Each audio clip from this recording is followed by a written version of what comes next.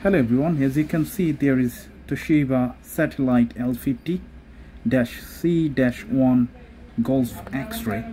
What we're going to do today, we're going to swap the hard drive with SSD. So I'm going to show you how to do that. So let's start.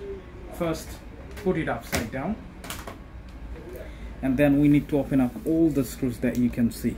So we're going to start from this side, these two first, which one holding the battery. Two.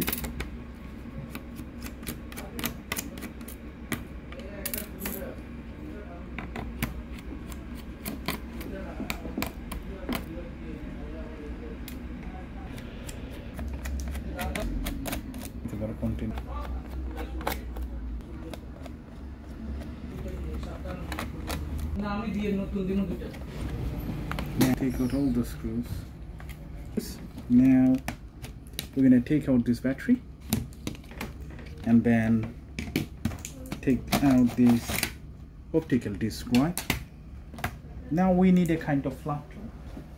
That's what I always like. Open it up halfway and then spudger it, lift it up like this.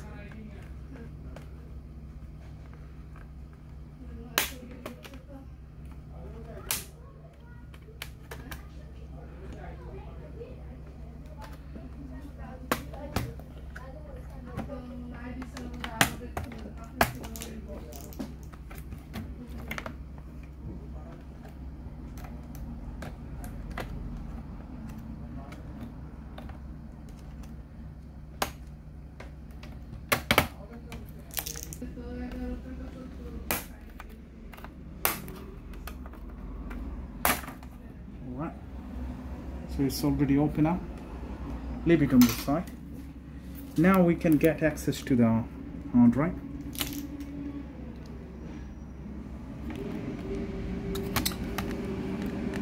Open this up and slide it downwards like that and lift it out. That's the actual 2.5-inch SATA hard drive. Okay, now I'm going to take out this SSD.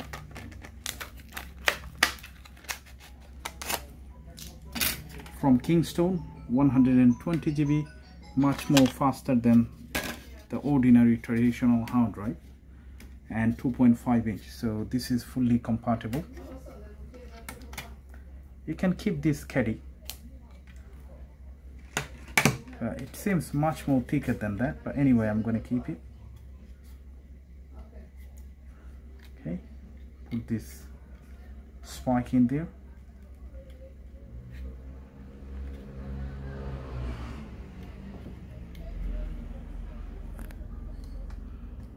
Connect it back. Push it down first and then slide in.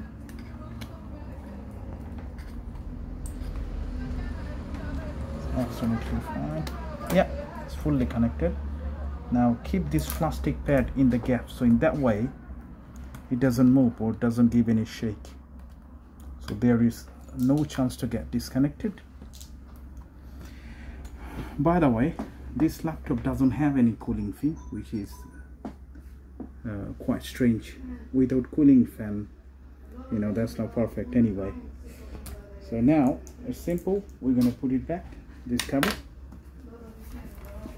We're going to start from the back side and push it downwards. It's going to make kind of cracking noise, but this is absolutely normal. Now second thing is that one into the place. Good. And also the battery.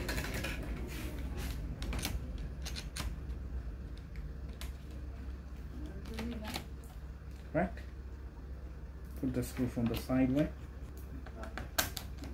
2, 3, 4, 5, 6, 7, 8.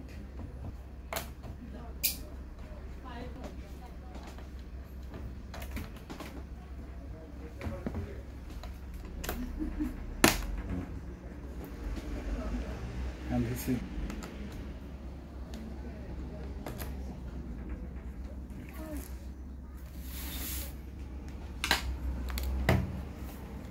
In a second I'm going to show you how to get into BIOS and change the settings to reload the new Windows into the new SSD, so stay with me.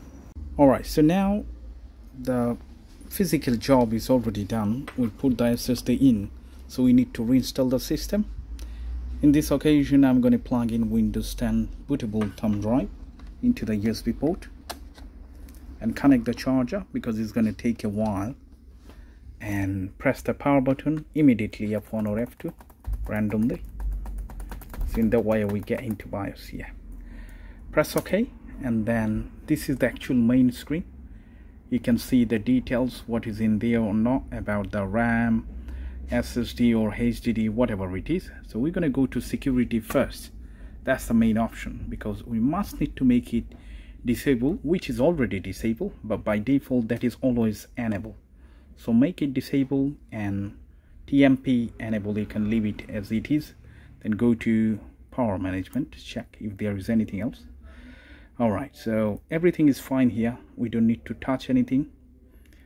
If the settings is like that, then go to advanced by pressing the down arrow, and then in here we can change the boot option. So click on change boot order, and then from here I selected. So from here for Windows 10 I always leave this hard drive on the top. I will explain the reason, because sometimes when you choose USB, even after fully installed, when the system needs a restart, it goes back of the installation process again and again. You know, it's very difficult to skip it and complete the installation. That's the reason I kept it HDD SSD, the first choice. Now I'm going to press OK and go to system configuration. From here, the boot option, you must need to change it to CSM boot. Okay, that's the first one. And now press F10 to save it, to enter, and keep pressing F12.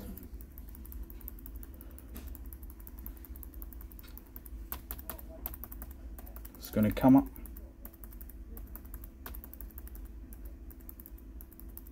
Yeah. So from here manually I'm going to choose USB data traveler. That's the one. Choose it, hit enter, and the system would boot it up from the USB, as you can see the logo. Okay. So from here I'm going to choose English United Kingdom. Rest of them I'm going to leave as it is. Click next, install. So now we're going to accept the terms and conditions. Click on next, go to advanced. From here, as you can see, 111.8 GB, that's the SSD, which is Kingston. I don't need to make new partition because I want to leave only one partition. Now I'm going to hit on next, and the system would create this partition while the process is going on. Okay, so that's how you upgrade SSD for Toshiba Satellite L50. And I hope rest of the process you just need to follow the instruction. Still, if you do have any question, please don't forget to leave a comment in the comment section, and please, if you like the video, thumbs up, and if you do subscription, that would really help me. Thank you so much. I hope I'll see you in the next video. Bye for now.